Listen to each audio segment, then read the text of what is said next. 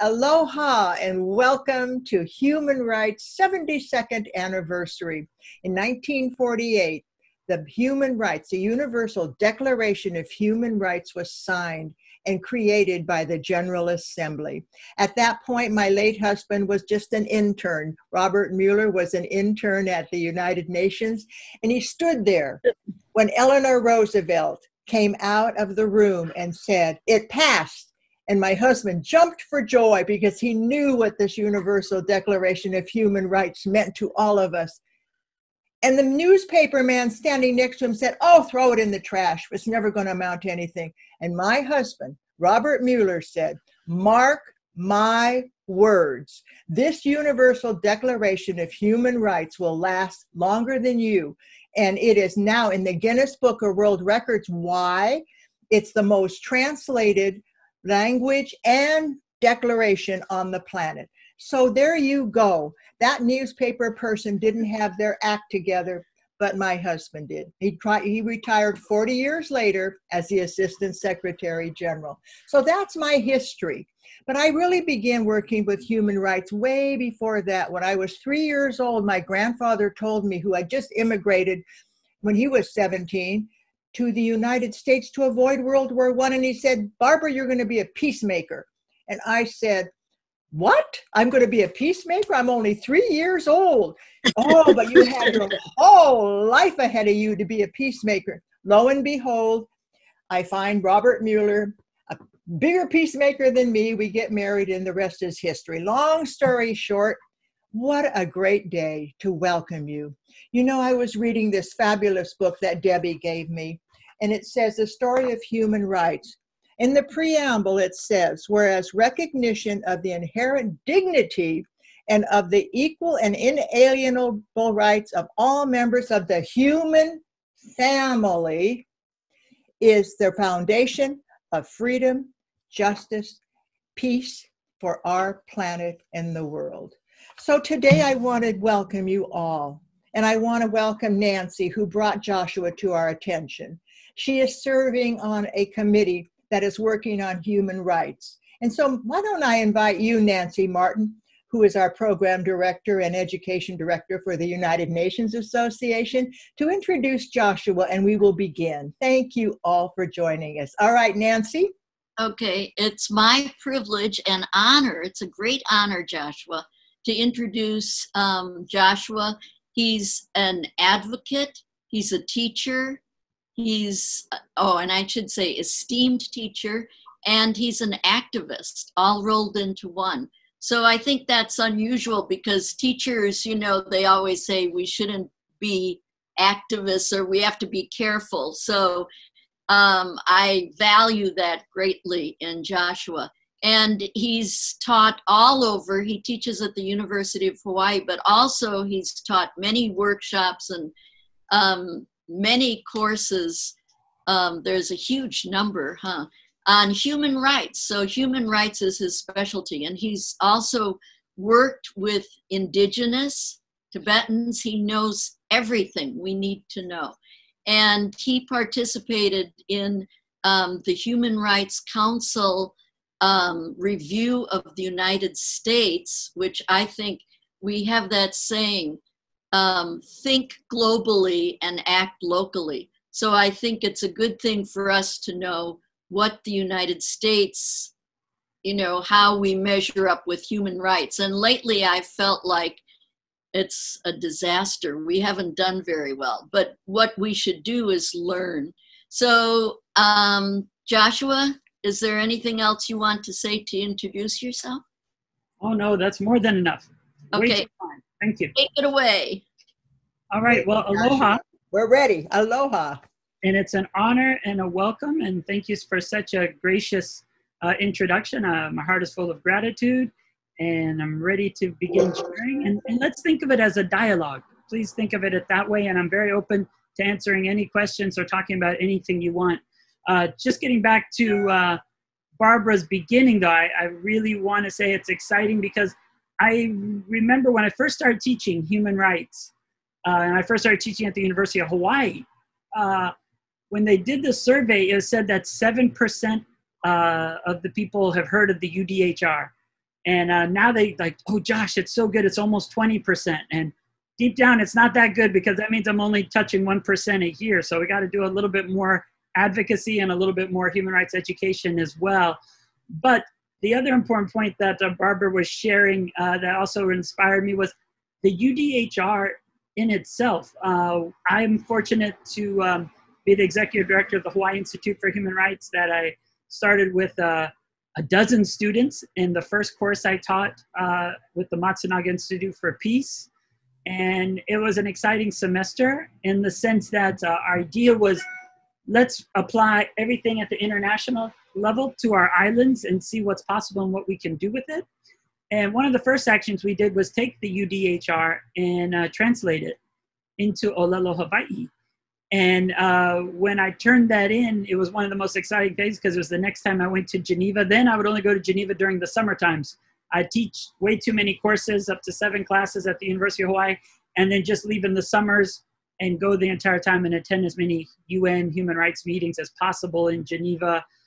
And now I think I have a much better balance where I teach 2 to 3 classes and then leave after class on Monday or Tuesday and then do my best to do all my projects.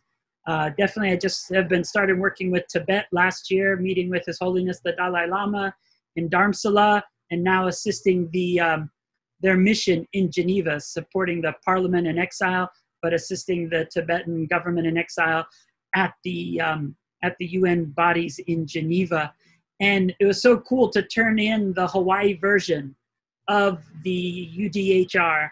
And they just told me, it was one of the officers at the OHCHR said, oh my gosh, this is amazing because we were just a couple short for getting the Guinness Book of World Records. So this is an important one. So I think it's exciting to, 1, indigenize the UDHR, and 2, that it's the most translated document in the world. So it is exciting.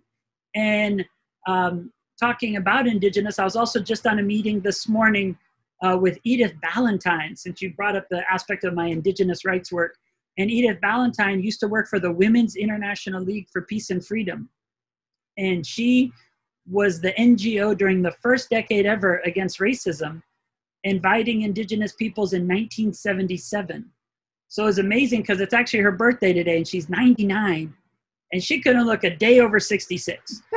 But she was pretty amazing talking yesterday for over an hour about what inspired her to first host that event in 1977 and what it was like then in 81, and then the UN Working Group on Indigenous Peoples being created in 1982.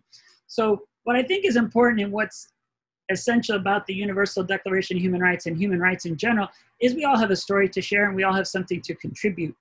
And it's finding really what your passion is and how you can participate. And that's the most important part of it.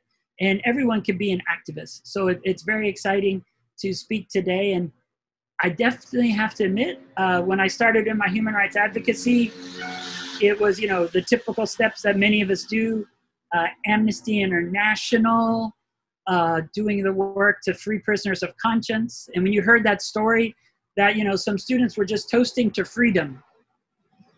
And a young man at that time was sitting in his kitchen in London and he complained to his mom, "Mom, can you believe someone got arrested?" That she said, "What are you going to do, complain about it or do something about it?" And then that individual, who was the founder, of course, of Amnesty International, started the letter writing campaign. So he was a Quaker living at home with mom, found people getting arrested for just toasting to freedom.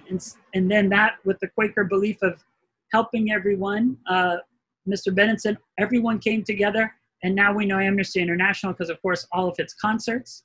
And the other range, right? Since you guys are a pretty wild, fun bunch, think about Beastie Boys, right? The Beastie Boys started out with songs like you have to fight for your right, not to save the world, but to party. And then in the end, Adam Yauch is there organizing Tibetan freedom concerts. So the exciting part is it's a universal language. It's something that we all care. Some of us just are more fortunate to find our voice in that process than others, but it's never too late. And it's exciting, especially after being on the phone with Edith. Now I know I have at least 50 more years of doing this exciting work. So I'm even more rejuvenated. And I think, as was brought up by Barbara, that journalists, unfortunately, can be a little cynical. I have fortunately majored in political science and journalism and peace studies. So it's either I was going to make the news or write the news. But yeah, journalists sometimes are too cynical, but I really realized you can make the news and write the news and do whatever the world needs. So it's sort of a good combination of that. And that's been a phenomenal meeting of my passion so far. I am fortunate that I am an academic. I kind of consider myself an accidental academic, though. I went to Maui one day, here today, gone to Maui, as they say. But I went to Maui one day, and I was an activist. I was a student on the Board of Regents, so I was going to a meeting to say education is a human right and stop raising our tuition. And I saw a flyer, and it said, job listing, lecture, political science. And I was like, teacher. I've been too busy with graduate school so far that all I was doing was normally activism. So I never thought of a TA-ship where you only get to sit there and then when the teacher leaves, then you get to go that day and speak. So I was like, And so I ran to the library. It's when you had little discs, put in the disc, printed out a resume, and then turned it in. And in a funky, crazy way, end up having 5 interviews that day. They would just keep bringing in different professors. And, it was my first real decent job interview, and I haven't had any since then. I'm working on a resume now, though, thanks to COVID. It gives me a little bit more time, but I've never had to worry about a resume. And the exciting thing was, so I interviewed 5 times, and it was a great experience. I loved it because everybody asked cool questions from all these different history and economics and, all those aspects of all the different teachers there. And in the end, they said, okay, it's 3 things. 1, you're the youngest. And I'm like, okay, youngest isn't bad. They're like, yeah, by 2 decades, by some standards. And I'm like, oh, cool, I'm the youngest, whoa. Second one, totally humbling as it happens in life. You are the least qualified. You have the least experience of teaching. I was like, sweet, right on, back to ground zero. All right, who knows what's gonna come. But they said 3, they said, but you know the material better than anyone that we've ever interviewed. Even like, even the mayor of the wife and a couple other people applied. So it's a small island. I said, okay, so I think that's good, right? That's 2 out of 3. And they said, yes, you have the job, but we also know you're an activist and everybody knows you as an activist on TV. Not one that you play on TV, but you really are an activist. So they said, please don't tell anyone and just show up on January. And I was like, so either I really got hired or they're really messing with me. It was the first version of Punk'd before it even came out. So that night I went out to celebrate a little because I was on Maui with a bunch of friends. And I went out to a very fancy hotel and I was like, just in the club a little, like, I'm a professor, I'm gonna teach. This is great. I was all excited, especially since I didn't plan it that morning when I went to Maui. And Whitney Houston was there. And I was like, get out, it's Whitney Houston. This is great. So as the night went on, we kind of looked at each other across the room, and then I just went up to her, and I was like, guess what? I just got hired as a teacher, and I can't tell anybody, but I'm pretty sure you won't tell anybody either because no one will believe we're talking. And we ended up having a great night, ended up dancing. And I was like, is Bobby anywhere? Because I didn't want to get beat down or anything like that. We had a great time dancing. And the next night, I was at the Hard Rock with all of my student activist friends, and we're all happy that we were able to keep a tuition down. And Whitney Houston comes in and says, aloha, Josh, how are you? And I'm like, aloha, Whitney. And it was great because I didn't ask her for anything when I first met her, but I got a really good autograph from my grandma that said, love and peace, Whitney. Since you guys gave peace awards, I thought I'd share this story. And it was, and it said, love grandma, da-da-da-da. So it was the coolest little napkin ever. And we used to always sing that I Will Always Love You song, the one where you pass out before you get to the, yeah. But I can sing that one, right? So that was my first day as an academic. And within 3 weeks, unfortunately, I got in trouble. The owner of Shell gas station called the university to complain that I was doing bad things. I didn't even know what I did, but I remembered chapter 3 was political activism. So I mentioned Shell Oil briefly. But fortunately now, 20 years later, I've been teaching at UH the entire time. I'm also very fortunate that I teach at the International Training Center for Teaching Peace and Human Rights in Geneva, Switzerland. And I also teach for the University of New South Wales Diplomacy Training Program, mainly with Indigenous peoples in Asia Pacific. And then also in Vienna at the International Human and People's Rights Program. So I'm very fortunate that I do get to teach everywhere, and I love teaching. It definitely became a passion and almost distracted me from all my advocacy, but I've been able to balance both. And I think, as Nancy was saying, it, instead of burning out, I've just burned brighter. Because if you ever get too exhausted of advocacy, you know, we always have to respond, and I think we can all take a moment and have a drink, looking back at now talking about our former president and the former administration. Those were hard times, right? Those were 4 years where, oh my goodness, we were constantly having to respond and put out fires and try to bring some sanity to a country that helped create the Universal Declaration of Human Rights, that was really losing its way, forgetting its moral compass. And you almost were looking for the bar about where it was, because it just kept falling so low. You couldn't believe it was our country. It was worse than many of the countries that I'm flown to go help around the world to work on their human rights issues. So it's been a tough 4 years, and I'll get to the UPR towards the end of the talk. But yeah, you know, these human rights, these standards are very important. It's important that we live up to those. And we've been responding so much. And so when you respond, many people get exhausted because you're just trying to fight and demand a better world. But the cool thing then about teaching is, in teaching, you get a lot of reflection. You get to read, and you get to share and talk to students and meet with students all the time. And the exciting part about teaching then is it allows you to take a step back. And then when you have another activism thing come up, you're like, I'm ready because I've been reading that, or I just found that, or I was in Sabah, Malaysia, stopping a dam from being built. So we can apply this here. So I think the two go really well. So just like they told you, Barbara, that we're not supposed to get involved and do things, you know, the truth is you really should do what your heart tells you to, and then do as much as you can with others. And I really believe this: the more you give, the more you get. But more importantly, the more we all help each other, sort of that Rage Against the Machine song, everything for everyone and nothing for ourselves. We always have enough. And it, you know, it's that season. It's my favorite season. Now everybody's talking about peace and joy and love. And I'm like, welcome to my season. But it's too commodified and commercialized. But for me, this is exactly how I always feel and what I enjoy. It's a time I get to spend more time at home. Of course, this year I've got to spend a lot of time at home. It's been great. I woke up in the same bed longer and more than I ever have in 20 years.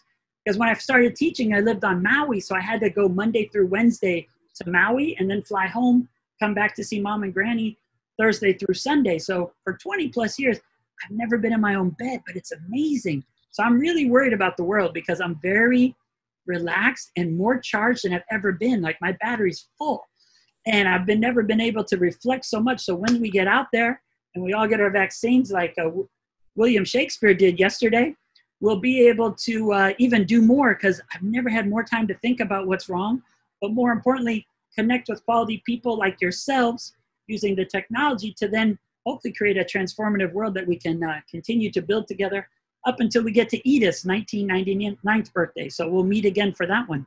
And so it's been exciting to teach, and the advocacy has been great as well. I always see my advocacy is usually, like I said earlier, about not having that resume or business card. It would be fun. I never thought of it, but when I first went to the UN in 1997, I had done MUN, I did UNA and all that. But when I went, I got one problem. My feet are size 12 or 13. So if you take clothes and dress up every day, that's your whole suitcase. It's just those shoes and maybe one suit. And then it didn't give me enough to be able to bring back all the chocolate. And in my case, you can tell some books from Geneva that I really wanted to know. So I decided after the first year was great. I went in 97 in the summer, got to see everything. It was very exhilarating. But I was like, I can't go and take a suit. It makes no sense.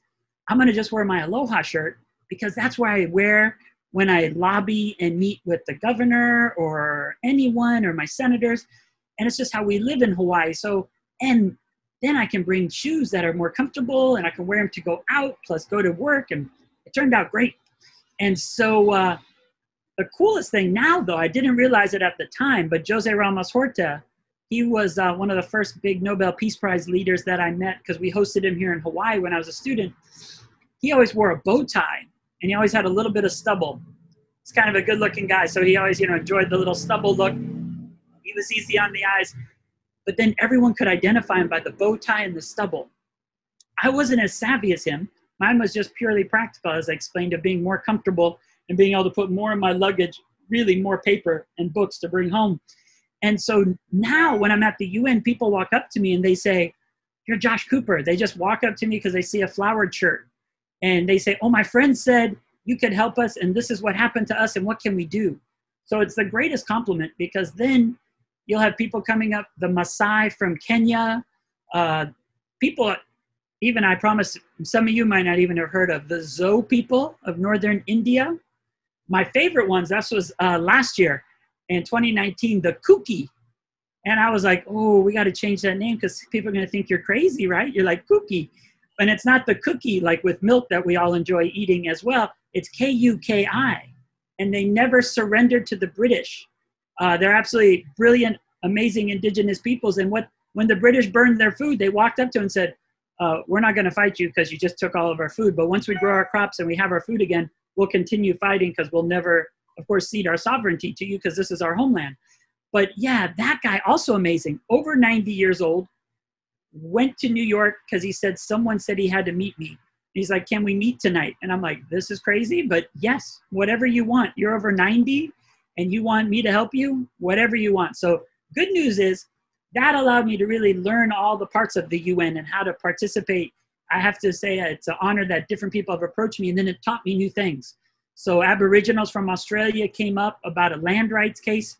So I learned and remembered about the early warning urgent action mechanism under CERD, the Committee on the Elimination of All Forms of Racial Discrimination.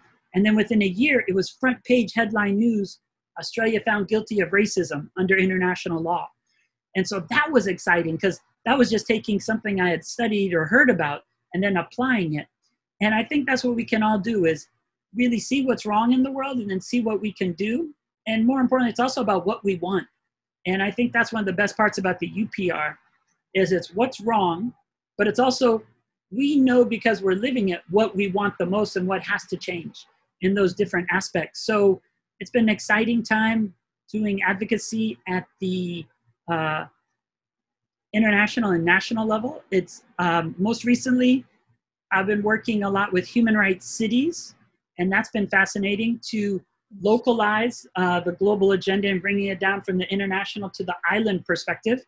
But Hawaii became the first state of human rights. And we just did a resolution at the state legislature a couple years back. And then we then focused on Human Rights Day, not today, because I applaud so many of you coming together to talk on Human Rights Day. For me, for a while, Human Rights Day was really tough to celebrate in America, right? Because people really do eat all that turkey on Thanksgiving, then go out for Black Friday and buy more things than they need, trying to find the love that they hope for, and then forgetting to spend the time with the people they love. And most people are in sort of a coma or a crazy frenzy, probably through New Year's until Martin Luther King Day, where everybody wakes up and with I Have a Dream Day. So December 10th, that you can get so many people together, shows me why I want to participate and partner more with Santa Barbara. You guys are great.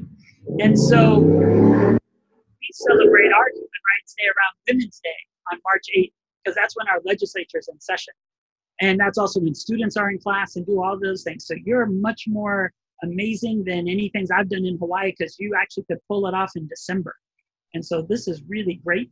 And the Human Rights City movement is growing. It's exciting that DC was the first city that was declared. It's just celebrated its decade of being a human rights city. There's a U.S. Human Rights City Alliance. So we've taken all the international instruments that our government is too arrogant or exceptional to ratify, and we've ratified those at the state level and the city level. Also, though, it's exciting to see the global movement of human rights cities. They first started in Argentina. In Argentina, they were, of course, trying to heal the nation after the Dirty War. In Rosario, Argentina, said, we will be a human rights city. And they then created this concept of we will implement human rights, where, as Eleanor Roosevelt says, where they begin, at home. Another exciting one that I like to share is in Korea. There's an amazing city called Gwangju. And Gwangju, they were struggling for democracy, and it was when they had a more dictatorial regime. And the people of Gwangju thought, we are fighting and standing up for democracy, and America will come to our rescue. They were, of course, very sad that we didn't. But that city hosts a human rights meeting for human rights cities, and they just celebrated the 10th anniversary of their annual meeting. And it's exciting because they have a subway. The subway stop is a human rights stop. So it's such a cool idea, right? And that's the idea, is we can do popular education about human rights so it's more accessible to everyone.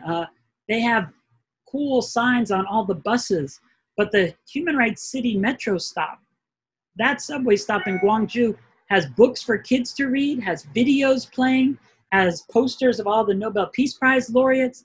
And it's just so dynamic that we really can, in a way, take rights and bring them to everyday people everywhere in our community that we just don't think of.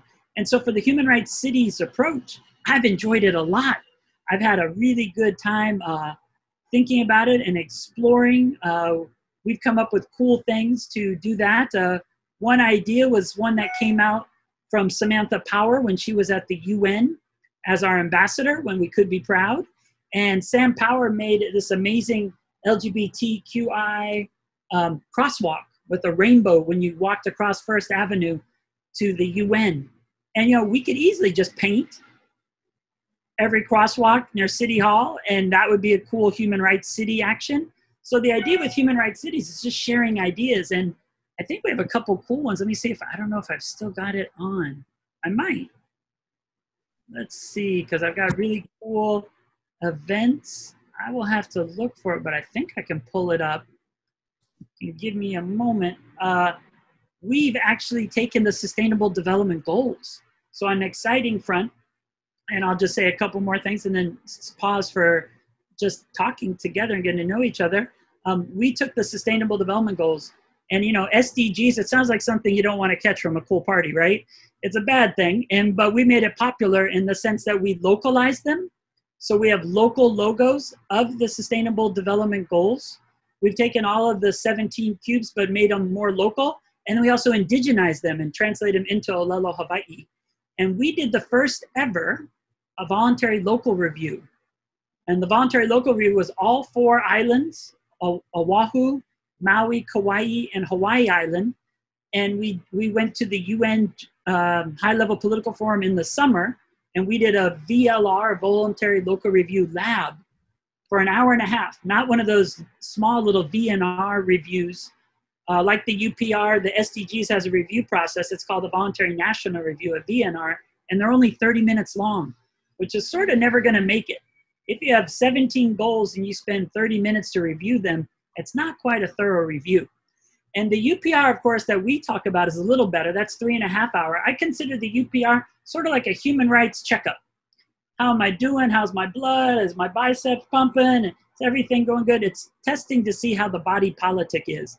And the UPR for us was exciting, but the VLR was so cool because we did that at the high-level political forum with this lab reviewing for an hour and a half Hawaii.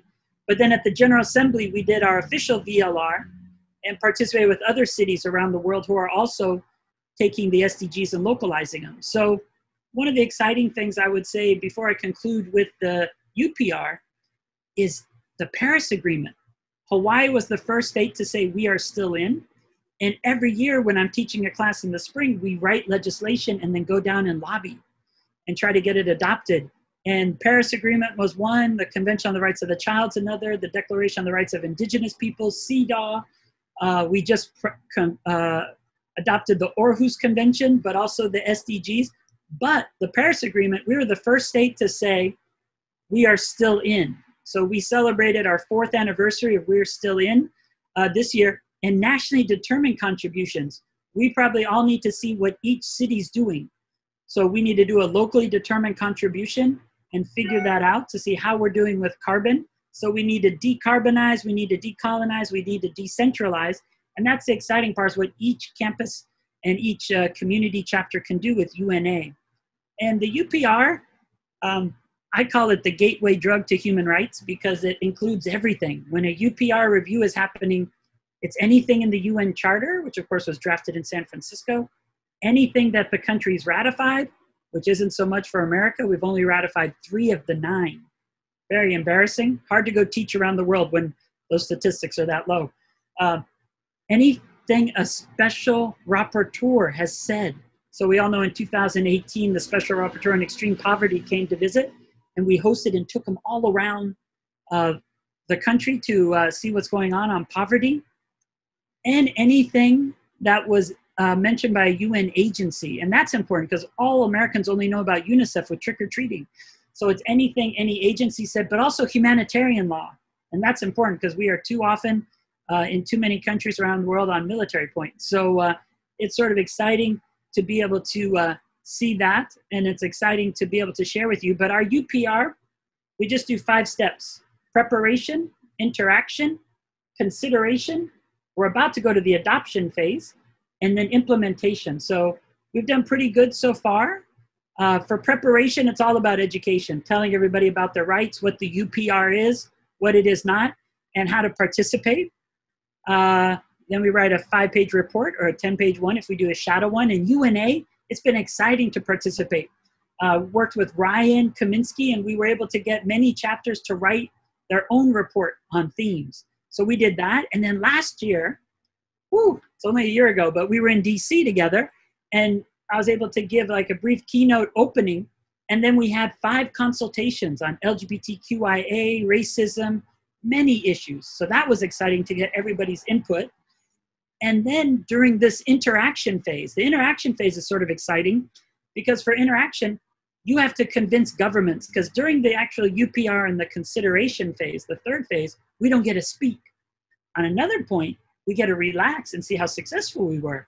So in the interaction phase, you've got to connect with the embassies in Washington, D.C., or the missions in Geneva and New York, and share with them what we care about. Because they're really good countries and they want to be champions of certain issues, but they don't know what's going on the ground. But we do. As we know in political science, you know your political views in 3 ways. Either rational thought, I read the book, I watched the movie, therefore I think. Or intuition, in Hawaiian it's called your na'au, or your gut. I just sense it, Josh. I feel it. I can't tell you why. It's just the way I feel, it's what I believe. And the last one, of course, is personal experiences, which everyone comes to. And so we have all that, and we know what recommendations we need. So in that interaction phase, we share and give the issue we want a country to look at, the question we want them to ask our government, and most importantly, the recommendation we know needs to be put in as a national policy. And so for that, it's been exciting, somewhat challenging since it's COVID. My last experience of traveling was actually to Washington, D.C. and New York at the end of February. We did an amazing UPR consultations with embassies in D.C., and then with Rachel and with UNA at their headquarters in the Ford Foundation on the 28th of February. And we're able to meet with them and share, these are the issues Americans care about. And we had over nearly 36 civil society sharing what the most important issues are and having 1 to 2 pages to give to governments. Since then, that of course was extremely interrupted with COVID. I was able to make it to Samoa though, on March 1st through 8th. I just decided to give it a go. And I was advising attorney generals and heads of state about the CRC because they had their first meeting outside of Geneva.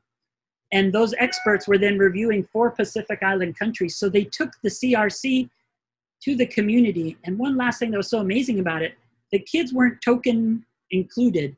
They were center, which is what rights-based approach is. They moderated panels. Over 100 students attended all the sessions. And then we had a Talanoa tent. Talanoa is sort of Fijian for dialogue. And they actually chaired and spoke on panels on climate justice, corporal punishment, things that were going on in their community. And it was the best week. It was actually my last week of normalcy and doing exciting things. But the UPR part, getting back to that, what's exciting is we did cool things remotely. So I worked with London Bell, with Bettina Hausman. She's a very close neighbor to you guys. Mm-hmm. And we did something called Serpentine Sessions Virtuelles. And so the Serpentine is this cool cafe underneath the Human Rights Council meeting room. And that's normally where you go up to a government, you sort of ask them on a little diplomacy date, and then you share with them the information. And we couldn't, of course, go to Geneva, and we couldn't invite them for Movenpick ice cream, one of my little favorites. I like it more than coffee. And so what we could do, though, was we created a virtual session. and it would be fun. I would, we'd have to get up at 4 a.m. though, because that was their afternoon. And then we would, I'd put pictures up on share screen. I would share screen, and then we'd be like, welcome to the Serpentine. And we'd have pictures of Mont Blanc, and like we're in the Serpentine session, and they all laughed. So it was, it just made them giggle. Or like, it's so good to meet you. And we would then present for a half an hour what our recommendations were. And the exciting thing is during the UPR review, we got record number 349 recommendations. And most of them can be traced to our recommendations that we as civil society drafted. And so that just happened. And where we're at now is there'll be an adoption. The adoption will be at the Human Rights Council session in February and March. So what we can do and what I'm thinking about is, I was gonna hold up because it's the holiday season, but you guys are so ambitious, it's great. But January 6th, we're gonna launch it on the 4 Freedoms anniversary speech of Roosevelt's 4 freedoms: freedom of speech, freedom of worship, freedom from want and fear, and have a 6-week campaign leading up to the adoption in Geneva. And it's exciting because now we have a Biden-Harris administration. Will they show up to the Human Rights Council with good speakers? Will they bring a high-level person? Will John Kerry go as the climate envoy, since we got recommendations on climate change? Will Secretary of State go? Will the US ambassador to the UN go? She's cool, right? She doesn't talk about gunboat diplomacy, but gumbo diplomacy, because she's from the South. So, we'll get to put all those juicy justice issues in a pot and stir them up and then see what we get to gobble as we're all hungry for human rights. So that review will happen in end of February, early March. So the first week in January, we're going to do the first campaign to say, accept my recommendation. It'll be a little hashtag and we can share it, but it's accept my recommendation. And what we can do, Santa Barbara, Honolulu, we go and talk to our city council and our mayors and say, do you know the UPR happened? And they'll be like, no clue. The same look we get when we say it's Human Rights Day. And everybody's like, what? Except for us, it's a small language we speak, but it's a chance to reach out. So we talk about the UPR, ask them if they'll accept the recommendations. We worked with Columbia University and their Human Rights Institute at the law school. And we got many mayors and city councils to sign a document saying we will implement these recommendations locally. The next week, it gets into Martin Luther King's birthday. It's a great time that we're going to reach out to our governors and our attorney generals and say, will you recognize these recommendations? Then the week after that, we'll reach out to Congress, ask our congressional delegation, would you hold a hearing? Would you have discussions about these recommendations? Because they're very important, right? It's a good chance to reach out and meet our new ones or reconnect with our older ones. And then the next one is the new cabinet, people at HUD, Housing Urban Development, Health and Human Services. Many of these recommendations are under those bodies. Ask them if you know about these recommendations and can you implement them to, of course, do your job better. And then, of course, the final one will be in February, probably around Valentine's Day, because, we all love human rights and liberty and human rights. It'll be lobbying the Biden-Harris administration to make sure that they take these recommendations serious. And one recommendation is a national human rights institution. We're one of the only countries that haven't adopted the Paris Principles that agrees that we should have a national human rights institution. And the problem, and I can tell by what Pamela's nodding, as well as Barbara, the sad part is when we get recommendations like the UPR, this is our 3rd time, and when we get recommendations from the treaty body like CERD or the Convention Against Torture, the CAT, very similar to my small little dog over there. But, and the Human Rights Committee, we don't keep them in one place and work on implementing. They go to the State Department and the Department of Justice might look at it, but we need a national human rights institution in the United States. So those are some of the things that we'll look at. And hopefully that covered a lot of issues that looking at. Oh boy. I'm so glad we recorded this. I'm going to flow chart it. It's like getting the man on the moon. My first husband had to do that, and he put stickies all over the wall of everything they had to do. And I feel like that's what I'm finding myself doing. I'm going to flow chart you, my young man. I mean, you are a ball of energy, and that's what the Human Rights Declaration needed. And Eleanor Roosevelt was also a ball of energy. In fact, she loved to square dance. I knew a lot about her because she was a very good friend of my late husband. And when you think about it, You think about, you have to be a whole human being in order to really appreciate the human rights. You have to be living your life so that you can bring that input into the world. But I loved one thing you said. You said, go to your city council and ask them, are you aware that this is a possibility that we could actually have a city alliance with the human rights? Come on, get with it. I love it. Nancy's always wanting us to do it, but Nancy, I think I'm going to agree with you now. Okay, we're opening it up for questions. How do your students feel when they meet you? Are they pretty jazzed that you're in your class? I think I really enjoy, I've been up since 4 a.m. today because I've been teaching in Barcelona. I teach in Barcelona as well. Uh-huh. That's exciting because they're Catalonia and they're seeking their self-determination. I think I have the best subject, right? Someone talked about people power, and I also teach peace studies, right? Like, you have to really suck if you cannot get people excited about human rights. Like, you got great material. So I hopefully I'm a good teacher and can entertain them. Do you use a textbook with your peace courses? Do you use a textbook, or I have many books. I update every semester because too many teachers, we have the old slides and you just talk about what you know. Yeah, right. I pick new books every semester. So I'll be back in touch with you. Okay, questions. Yeah. Nancy, first on Nancy. Thank you. You were fabulous. We're not done with you. Go ahead, Nancy. Oh, I don't know if I have a question. I'm so thrilled. So my goal before was to get our city council to adopt the Sustainable Development Goals. Do you think I should talk about human rights first and ask them to look at that, or together? What's your suggestion? Yeah, so I kind of think of the global goals as human rights light. No one's threatened by them, right? They're little cubes and it looks like a Rubik's Cube, or it's an LGBT puzzle, so it's great. So SDGs are all human rights, economic, social, and cultural rights, right? No poverty, zero hunger, good health, well-being, gender justice, all those. And you said you had information for local SDGs. Could I get that from you? Yeah, I can even see, let me see, since we're on now, I think I can multitask pretty well. I was raised by my mom and my grandma, so women taught me how to do that early on. Let's look. So you keep talking, and I'm gonna find Christina Forrester. Well, that was it. But I need to read because I don't know that I can multitask. Okay, that's okay. I'm getting some people asking questions about nuclear weapons. How do you feel about that? Not that I know your answer, but just go right ahead and talk about the nuclear. I think that was exciting this year, right? October 24th was the day that the new treaty got its important signature. Right, finally. So that's really good. And then, of course, that was one of my first activities. Like, there's so much in life. It's been such a rich one. But I won the Martin Luther King Peace Award. I was the youngest recipient in Hawaii. And it was fun because, oh my God, I got this award. But France was doing nuclear testing at the time.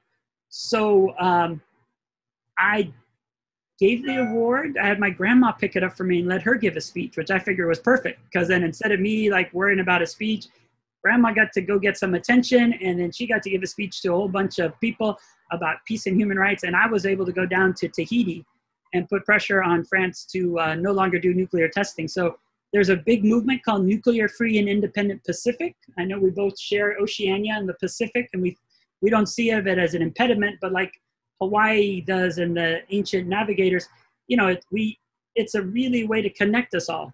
And so for the Pacific, unfortunately, the nuclear issue is just that, right? It shows how everything's interconnected.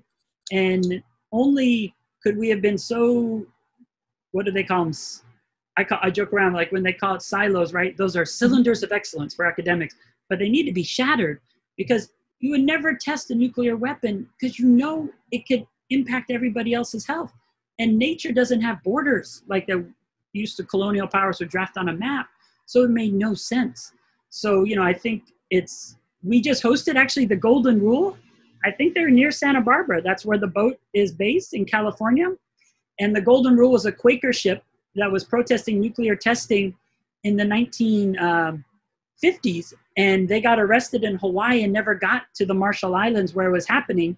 But just recently, Veterans for Peace came out, and like you said, I definitely hopefully make class exciting. So I brought the ship and the people on the Golden Rule to come and talk to my class on the first day of class last semester when they first arrived. So I think it's all connected. And of course, if you do indigenous rights, that's always where all nuclear tests are done. You know, France doesn't get a nuclear weapon and then explode it in the Seine under the Tour Eiffel. You know, they always do it where indigenous people live far away. But same thing with Australia at Uluru and out in the desert.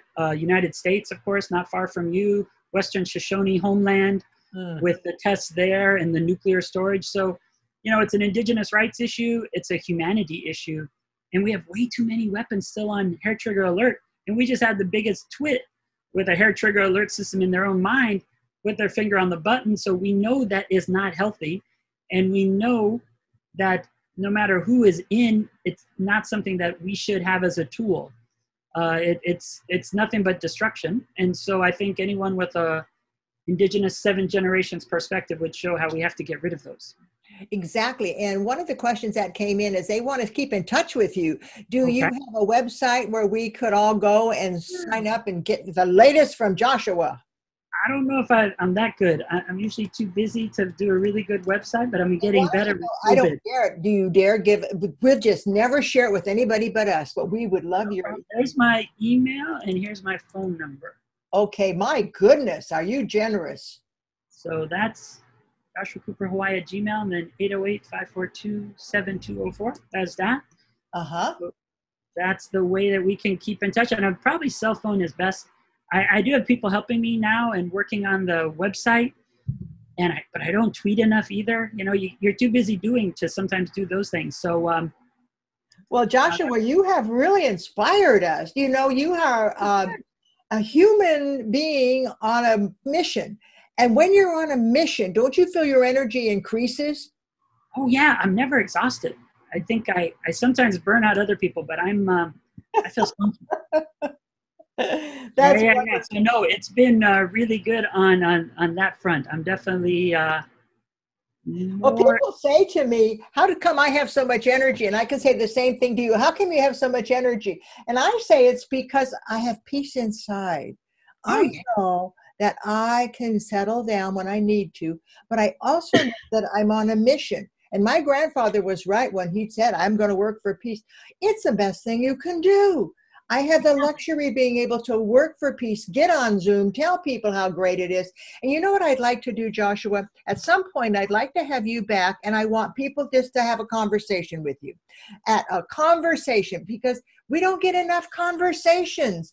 And so look at Pam. She's going to jump right out of the screen and hug you because she wants that conversation. We're hungry for conversation. And we put you in the middle and we all just start to have a conversation. I want you to meet Judith Harris. She is president of the Pasadena chapter. There's some real important people on here. Catherine in Australia is with the Rotary E-Club, and we're going to have you speak at the Rotary E-Club too. Do you get around much anymore? I used to never sleep in my own bed. It was pretty crazy, but now I've been loving it. So I do get around, but I've been really good at saying no to take care of, make sure I didn't spread the virus and be positive. So I've been home, like I said, February 27th and 28th was DC, New York. March 1st was Fiji, and March 8th was Samoa. And then March 9th, we flew to Maui to stop a burial being destroyed there of sacred items. So since March 9th, though, I have been very fortunate in being just at the little Pacific Peace Palace here and not leaving. Well, I love it. I love Zoom. I'm a Zoomer now because I don't need to go anywhere. Do you know how much time I have to work on peace? I can work. I just created a piece. I should share and send it to you. You know how the United Nations has that United Nations Charter? I just created a peace charter because I think we don't have a peace charter. So I'm going to send that to you now that I have your email. That sounds great. And if you allow me to share my screen, I'll show Nancy the localized version of the SDG. Share screen. Go right ahead. Okay. It says the host disabled participant shared screen. Perfect. Oh, is Andres here or not? No, but Sharon is. So, and as far as Australia goes, the good news is I teach at University of New South Wales, so I'm there at least once or twice a year. And we always do a lot of exciting work on Aboriginal rights. So here is the localized version of our SDGs. Oh, look at that. So what we did is we, It's all the little fabulous. people, it's the same color and same numbers, but so everyone has a lay on for no poverty. Uh-huh. Zero hunger, we got a food basket, right? Uh-huh. Good health and well-being, we have Diamond Head, Leahi, which I can see from my bed. That's the little extinct volcano, the tourist attraction with the shaka. Quality education, we've got a book in the lap of the mom with the baby, but also the stars. Gender equality, we have sharing kava, men and women serving each other. Clean water, we got a nice little water catchment system. 7, we got the wind power and wave and solar. And 8, we have that fair trade logo we've sort of improved. 9 for infrastructure. Oh my goodness, I tell you, I grew up in Waianae, so I rode the bus my whole life that's how I got good grades, a lot of time to read, so that's the bus, public transportation. 10 is Queen Liliuokalani. She was an amazing advocate, the last monarch in Hawaii. 11, sustainable cities and communities. We put our city, our Hawaii State Legislature there, but we also put the highest business building to do public-private partnership. We put Aloha Tower.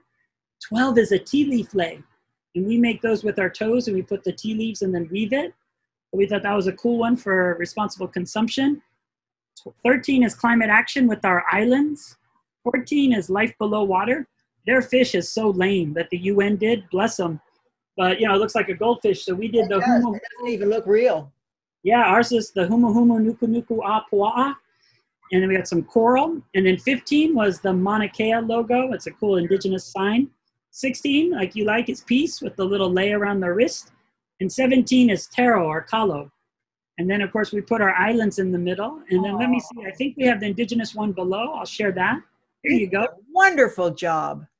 So with our indigenous one, it's not the same logos. So we took that bird, remember, for women's rights for number 5, Beijing. It's the dove. We turned it into the nene goose. We have Maui, the god that everybody loved from the film Moana. He's number 7 because he caught the sun with his amazing hook. We've got Malama Honua, that canoe from Hawaii, the Hokulea that went around the world, voyaging only using the stars. So we just made it local. We have Iolani Palace, which was the seat of the Hawaiian government. Kalakaua, they had electricity before the White House. So that's cool. And we have surfing for number 3, and then we have it all in Hawaiian language. So, that was just us trying our best to contribute to the global conversation. I love it that it's in Hawaiian.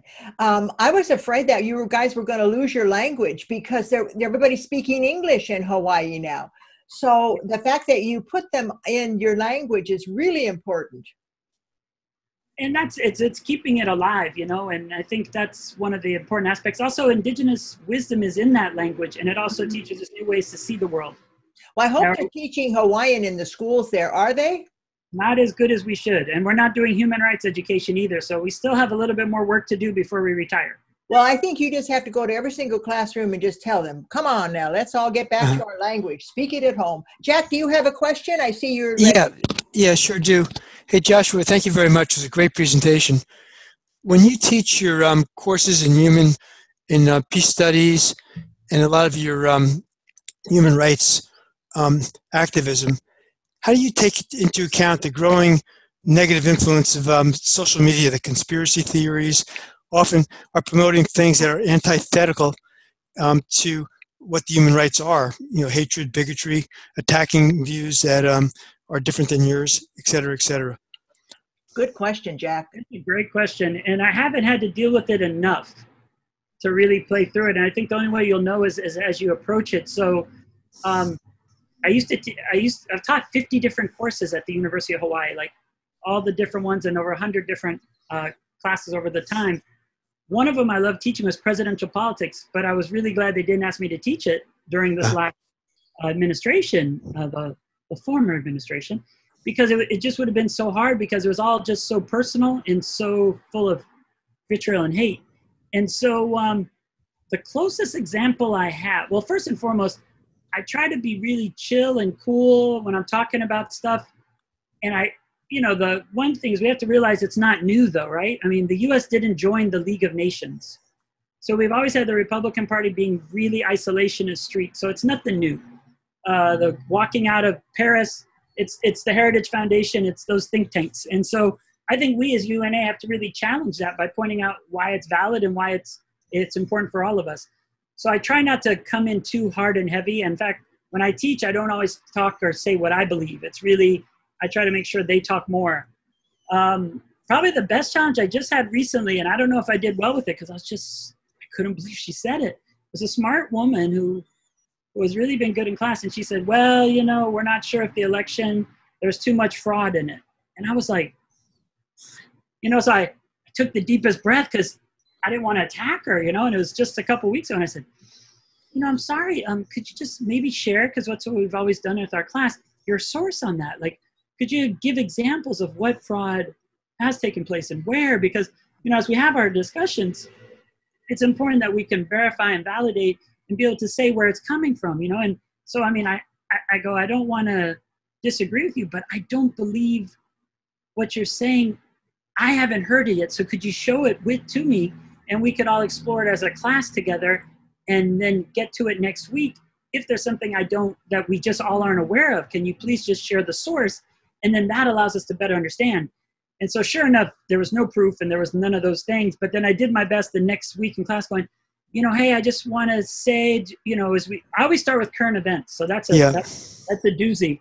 But the good news was, you know, most students can read through it. Another example I had, another one, Jack, that was before that was waterboarding. Yeah. So I was teaching class and we started with current events, and I'll just make it a quick story. But the funniest thing was the first student said, you know, it's horrible and it's bad. But that was my student that goes to Starbucks and he wears all black and, you know, he reads all the right things. So he's like, waterboarding, it's evil, it's so inhumane. And no one's convinced by his argument because that's what he always says. You know, that's just who he is. He's the guy in black who has Starbucks and, you know, it's just a cool kid and right. embracing his humanity, right? The second person was just a kid in the back who just watches Fox and just spewed exactly what he heard, just a parrot. You know, well, it's not waterboarding, and what happens if they come for your grandmother, and da-da-da-da, you know, straight away. And, you know, I'm like, oh my goodness, because that's one of the things you have to do as a teacher, sort of moderate, but you can't just force your will. If you force it, I think they'll reject it even more. So you have to get them to come to that point by themselves. It sort of takes a little bit of work. But the last student was perfect. The last student was like, I'm in the military and I served overseas. And when I was in basic, my colleagues waterboarded me one night and I still thought I was going to die. Even though they were my friends and I knew who they were, you just can't breathe so much that you think you're dying, and it's torture. Let me tell you, it's torture. And it was the best thing. I didn't have to go into Amnesty International and law. That student said it all. So I try my best to be a facilitator when I'm teaching. And I know it's going to get worse. You know, I know I'm going to have a nightmare day where I haven't had to come to it. I remember when I was in college, all my teachers always talked how they drank when they graded papers to get through it. And the good news is, I know with COVID, either you're supposed to become a drunk, a chunk, a hunk, or a monk. And I'm hopefully going more towards the monk and hunk stuff. But I haven't had any more. That's funny. I don't drink anymore. You have another question? I see your hand up there. Jack, thank you. Another question? They have to do it. Oh, you're so great. You know, it's so interesting because I wrote the book called Revolutionary Conversations because when Robert was at the United Nations, we would see all these disagreements and we would say, well, how come they're in disagreement? They are here for peace. And if we can't figure out something that you have in common, and that's the first step, just what you did, you stop and you listen and you ask, well, what can you tell me more? And that's the first step. So I'll send you my book too one of these days. Oh, sweet. All right. So anyway, we're at the end of our hour. This has been an incredible information downloading. We are downloaded. We are now DNA. Joshua, we love you, Joshua. Joshua, do you have a dream for our planet? Barbara, Catherine has a question. Her hand is up. Thank you, Gail. Before we go, Catherine. So how about I won't say anything, and my dream will be answering Catherine and Arthur before we're done. Okay, Catherine, please. Thank you. Joshua, I really like that localizing of the SDG, picture, whatever. With your connection with Australian Indigenous, is there any way we can work to get it localized in Indigenous language here? Oh, absolutely. It looks like you're near, I'm not sure. He's Queensland, I think. I'm in Queensland. Okay. I have really good friends in Maroubra Bay, and it looks just like the one behind you, right outside of Sydney. But no, we could definitely partner. Australia's UPR is coming up in January, and I'm actually working with your National Human Rights Institution down on Pitt Street. And we're coordinating, and I'm sharing all my email addresses from the missions in Geneva that they don't have them yet. And so, no, it'd be great to partner. And I always try to work with UNA UNA Australia, but I think they're based in either Melbourne. I think they're in Melbourne. I'm not sure. Well, there's one I was a member of in New South Wales, Sydney. And Sydney's not so far away, and now we've opened our borders. I can get down there fairly quickly. Perfect. So we could definitely do a UNA Australia, UNA Hawaii, US event together for sure. We could even probably do a UPR event before or after it happens on how to implement recommendations. But definitely on the SDGs, you have so many languages too. Most of my friends are Gabi people. But I'm sure with the revitalization of language and the culture coming back in Australia, Tasmania is doing really cool things. Just to give you that link. Tasmania, we just did a voluntary local review event with them, and they're great because all their ciders everybody's drinking and a little too tipsy probably. They're celebrating Article 24, right to rest and leisure. But they're doing it sustainably. It's all local cider. I think we could definitely partner, and you could WhatsApp me or email me, and it'd be great to do UNA together. That's great. And that would be exciting.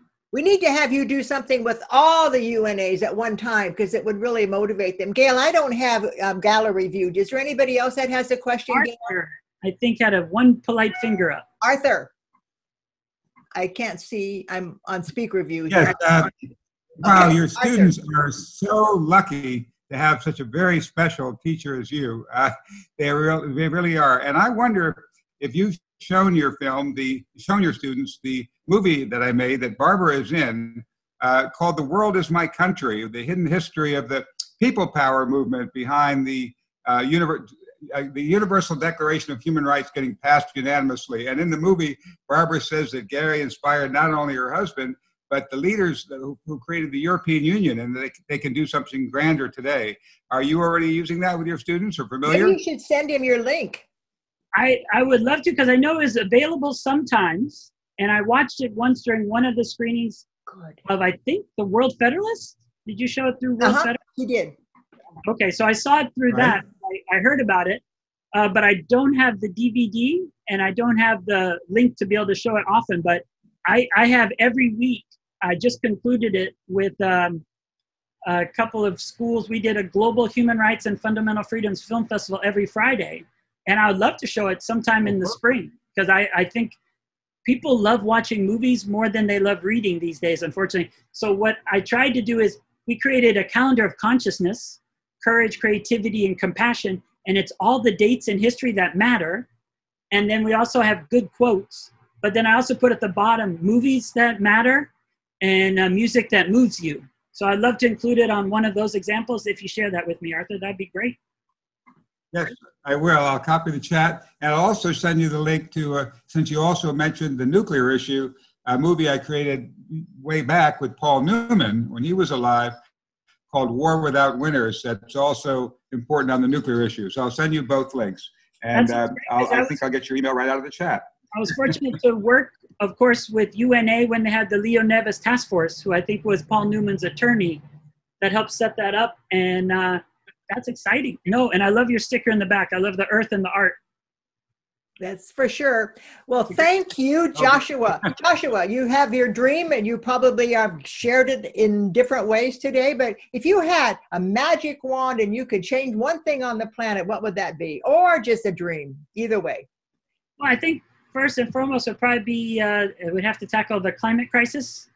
And then definitely love for all. I think if love is in your heart and motivates you, then it definitely shows the way and provides more than enough. And that's important. And of course, I think we have to dream and do. So I think most of you on here are doing enough, and then we don't get enough time to dream because we don't sleep enough, but we'll do that as well. Dream and do. My late husband said, if you don't dream it, it won't happen. Dream. And then you watch the universe support you. The coincidences that happen. Like Nancy took on this class with you. And she said, Barbara, we have to have Joshua. And I said, all right, let's have Joshua. I didn't know that you were so hot. But now we're all excited about you. All right, Joshua, thank you, thank you, thank you. Anybody else want to thank him? I'll unmute you all. Just thank Joshua. Thank you. Thank you so much, Joshua. Thank you, Joshua. This was wonderful. I'm glad. Very inspiring. You were just something else. All right, my friends, I'm going to record this and I'll send you all the recording and it'll be on our unasb.org. Joshua, God bless you. And keep up the energy and the good work. All right. You give us energy to go work. Join the chat, the Ford Roosevelt next, if you got that link from the chat. Yeah, that's Ford coming in. Roosevelt That's talked to you. Santa Barbara's. I'm sorry, San Diego's, right, Walter? I don't mean Walter, Arthur. Right. Yeah. UNA, right. All right, everyone. Bye, everyone. Thank you, Barbara. Human Rights Day. Happy Human Rights Day. Bye. Yeah.